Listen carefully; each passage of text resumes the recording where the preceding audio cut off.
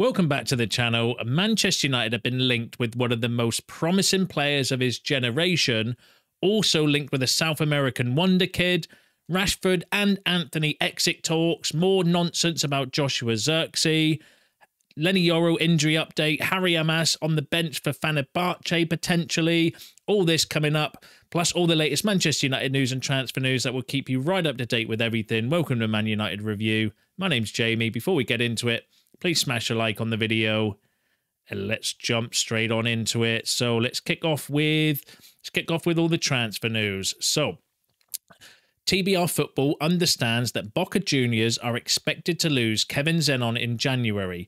Manchester United, Tottenham and Newcastle have all watched him this year. Now that came from Graham Bailey, who is, you know, a hitty-missy journalist, not the most credible, but he's a decent kind of source.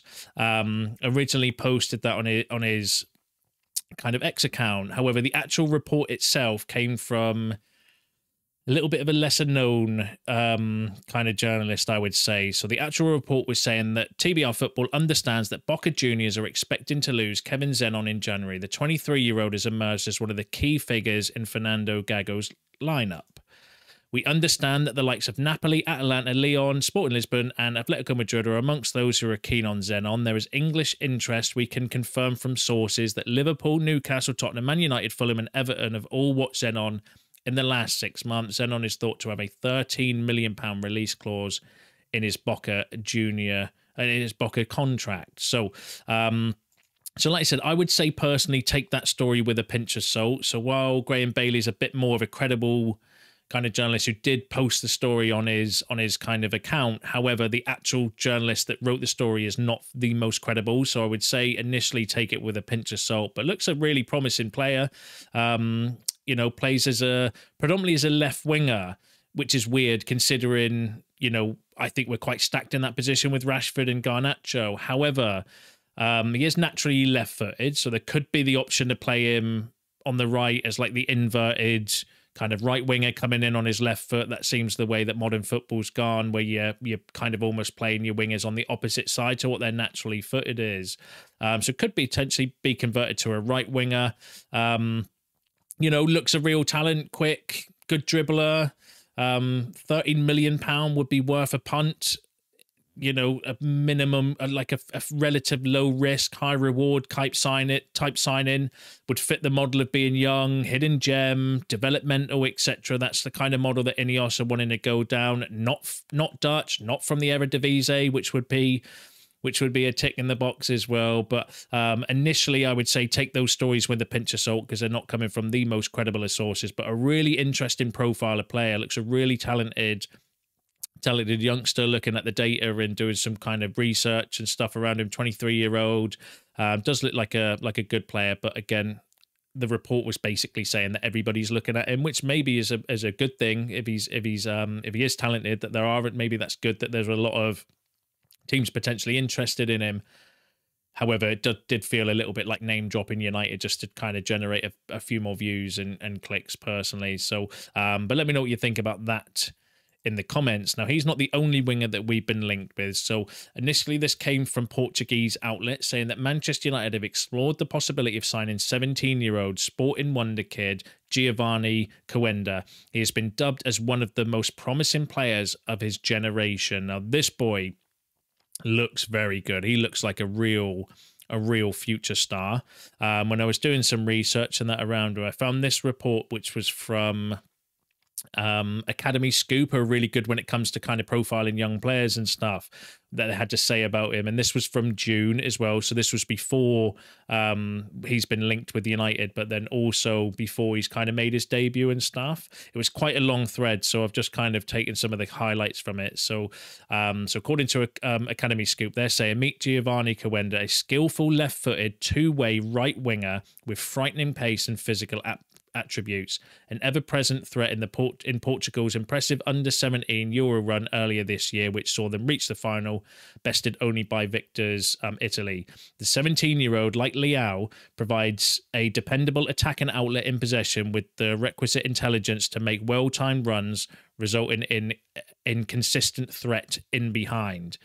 Quenda retains possession with reliable consistency thanks to a top-level thanks to top-level technical ability and impressive decision-making for his age. Geovany also brings positive influence out of possession with a defensive work rate and pressing efficiency on theme with his in-possession exploits. So, so Academy Scoop kind of bigging up the type of profile he is, linking him a little bit similarly to Rafael Leao.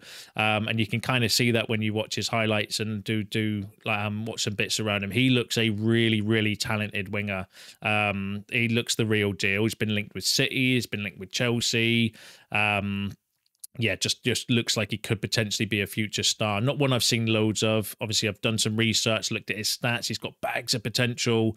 Sporting have a really good eye for bringing through young talents, and he's believed to be potentially the next one of his generation to come through their system. Right winger, left-footed, quick, direct. 12 appearances, 1 goal on his debut, 1 assist so far this season. Yeah, looks a really, really promising player. Would have to be a summer deal, though, because of Brexit rules. With him being under 18, we're not allowed to sign him until he turns 18, which isn't until April. But definitely one to watch, that's for sure. Is it from the most credible outlet? No. But really, really interesting profile of player. The fact that he is obviously in a position that we're potentially going to be looking to strengthen in the summer. We know we're looking for young, talented, up-and-coming players. We know we're looking for best in class as well. And I think this boy could be one definitely to keep an eye on, and one obviously we know we scouted the under-17s World Cup because that's where we got Coney from. So if the scouts were looking at this those players that were playing in that competition, this has got to be one that would have caught their attention because he looks a really, really talented player and definitely one that I could see coming into United and doing really, really well, fitting the kind of model of what we're looking for. Obviously, we do the one success that we've had in recent years is developing youth and bringing through these kind of young players, and I think he would tick the boxes there personally. But you can let me know what you think about that in the comments.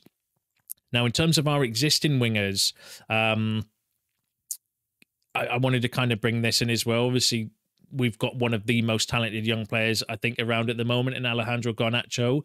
And Statman Dave said he's been directly involved in 8 goals in all competitions so far this season across Europe's top 5 leagues. The only under 21 winger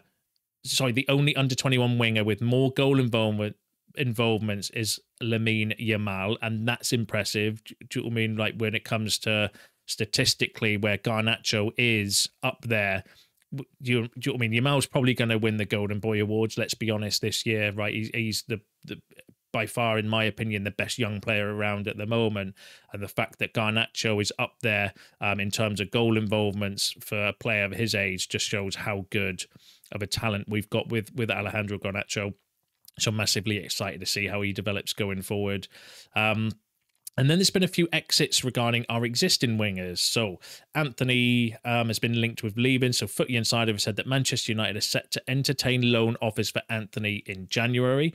That's not necessarily breaking news because there have been a few rumours and a few reports from more credible places, I would say as well, over the last few weeks suggesting that that United might be looking to move on Antony in January. Whether we would be able to sell him or not, I don't think is realistic. So they are looking at maybe a loan to potentially with an option or an obligation to buy, or at least increase his kind of value if he plays and performs for the summer.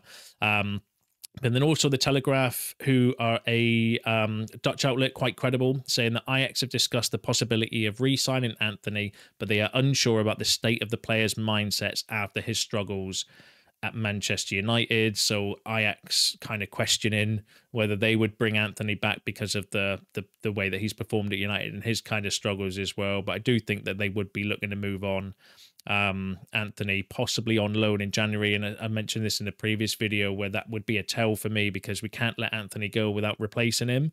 So that's maybe why we're getting linked with a load of kind of young wingers that we've just mentioned. Obviously Zenon could potentially be one that we're looking at, although want to see a bit more credibility regarding that.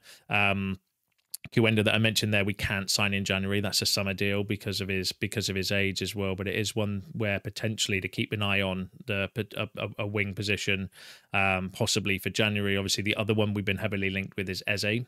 He's the kind of other name that's been kind of widely reported from more credible places as well for that potential role. But let me know what you think about that in the comments. And then there's been more stories yeah, we're going to call them stories regarding Marcus Rashford and potentially a January exit, which I'm going to say take with a pinch of salt straight away. But the report says the following: Bayern Munich and Marseille have joined Paris Saint-Germain in keeping tabs on Manchester United star Marcus Rashford, though the Red Devils are eager to keep him. Team Talk can exclusively reveal sources state that Rashford leaving Old Trafford is not impossible as the January transfer window approaches. PSG remain in the frame and they hope to land Rashford in what would be a statement deal. And then the report also went on to say, however, PSG are not the only interested party. Should United give the green light for Rashford to leave, that Bayern Munich and Marseille would both be keen to explore a possible move too. That came from Fraser Fletcher via Team Talk. Now, Team Talk are a gossip outlet, like rumours and gossip and stuff, but they do have some, you know, some credible or some decent journalists that work for them, and then some not some credible journalists as well. Fraser Fletcher is actually probably one of the more credible, although not credible. Yeah, that makes sense. So I would say, again, take that story with a pinch of salt. I can't see in any shape or form us getting rid of Rashford in January unless we got a mind-blowing offer by you know, PSG or Bayern Munich. I think it would take some serious cash for them to even consider getting rid of Rashford, considering I think so far he's actually having a good start to the season in terms of his numbers and his kind of starting to get amongst the goals and assists. He's up there with the top chance creators in the league as well, believe it or not, this season. So I actually think it would take a serious wedge for us to even consider selling Rashford in January unless the player himself wants to go. That couldn't be ruled out, but I'm going to say take that story with a pinch of salt. Antony one I could maybe believe as kind of likely because the fact he's not playing, and you know, we know that some reports are saying that Ineos don't rate him and they want to kind of move him on, but no way Rashford, not for January anyway. Maybe in the summer when you've got time to replace him and bits like that as well, but definitely not for January for me. But you can let me know what you think in the comments. And then there was some noise yesterday regarding Joshua Zirkzee, and then there's been another kind of nonsense story coming out regarding him as well. And again, I would say take this with a bit of a pinch of salt. So this kind of post came out from an Italian journalist I don't know the credibility of, saying that Joshua Zirkzee is open to joining Juventus in January. Now, I actually read the report. And did the like, it's difficult though because I've got to use Google Translate because I don't speak Italian, but the People's Person actually summarized the article quite well, so I'm going to use what they kind of quote tweeted and stuff around it. So effectively in the report it says the forward is starting to regret his decision to come to the Premier League ahead of staying in Serie A. The report further highlights the 23-year-old's wishes to leave Old Trafford as early as January, but it is still not clear whether the Red Devils will agree to the player's wishes so soon after spending big money to land him. Juventus remain keen on bolstering their attack with former Bologna manager Thiago Motta currently in charge of the Turin-based club, and they could opt for a loan deal. AC Milan, who were also keen in the summer, seem to have moved on. Joshua is starting to regret the choice he made in the summer, preferring the Red Devils to various Italian clubs and beyond. The English press have no doubts right now that Zirkzee is a £36 million flop. Zirkzee would gladly return to Italy, probably as early as January. It remains to be seen whether Manchester United would be open to a loan transfer. Joshua could come back into fashion for Juventus, who are looking for a player with his characteristics, while for Milan, despite the strong approval, the matter seems to have been definitively closed. So that came from, again, it was I kind of the report was summarized quite well by the People's Person, so go and check it out if you want to have a read of it. But originally it was from an Italian journalist and an Italian outlet that I don't know the credibility of. I'm going to say though that all this noise around Joshua Zirkzee seems to be coming from the Italian media, where I think they're just shit stirring. That's my personal opinion on it. I think they are just stirring shit because Zirkzee obviously did well in Italy last season, decided to leave to come to us in the Premier League, and I think there's just sour grapes around it. That's how it kind of feels to me. Whether because he's not particularly been doing well of late, although I thought at the start of the season I actually thought he was okay. Some of his performances, yes, he missed a few chances, but his overall play I thought was actually quite good, and his link-up play in certain games was really impressive. So I don't actually think he's had a bad start to the season as some people are suggesting, although in front of goal he looks he lacks kind of that sharpness. But I do think last couple of games he just seems to have lost a little bit of confidence, which is, you know, it is what it is. But I think all of that nonsense is just coming from Italian journalists, where they've got sour grapes, the fact that he left Serie A to come to the Premier League, and they don't like it. So they're putting out all these nonsense stories, probably trying to destabilize him, or generate kind of clicks and views and stuff, put Man United's name and Zirkzee. So in Italian media, they'll kind of click on it and potentially get views and stuff. So I think it's all kind of nonsense around Zirkzee. There is, unless he's done an Alexis Sanchez, unless he's come and then decided straight away, yeah, not for me, thank you very much, and he wants to go himself, but we've not heard any credibility around that. I think just leave the guy alone. Let's just kind of let him develop, let him settle in, get behind him. He's only 23 years old, coming into a new league, and as I mentioned, I don't think his performances have been that bad. Yes, he's lacked a little bit of sharpness in front of goal, but you know, he didn't have a pre-season, so I don't expect him to come in hitting the ground running in that situation either, and he needs time to bed in. Let's be a bit patient and not let all this nonsense, you know, make Zirkzee the new scapegoat, because I don't think there's any credibility in those stories, and I think it is just media nonsense. But let me know what you think about that in the comments. And then the final few stories I'm going to go through with you. So Manchester United have registered an interest in bringing Angel Gomes back to the club. There are currently no signs a renewal for Gomes at Lille, meaning he will be free to sign a pre-contract agreement in January. Now, that came from L'Equipe via Get French Football News. L'Equipe are very good and very credible when it comes to French players and French kind of media or stories, suggesting that United have registered an interest in bringing Angel Gomes back. Now, Angel Gomes is a player that we've been heavily linked with over the last few weeks. Obviously, a former player of ours, out of contract next summer, so he can sign a pre-agreement as well. We know that potentially we're going to be looking for an Eriksen replacement next summer as well. Could Gomes be that midfielder that we're looking for? Could there be like a little sneaky early January deal to be done, possibly for a couple of quid? Who knows? But it definitely seems like it's a player of I don't want to say a player of interest, but one that we've been heavily linked with. So it might be one to keep an eye on going forward, although there are other clubs interested in him. So it could just be using Man United to get a bit more interest in and get a few more other clubs to kind of come in and make a bid for him. But let me know what you think about Gomes. Would you sign him for free next summer, or potentially for a few million quid in January? Let me know what you think in the comments.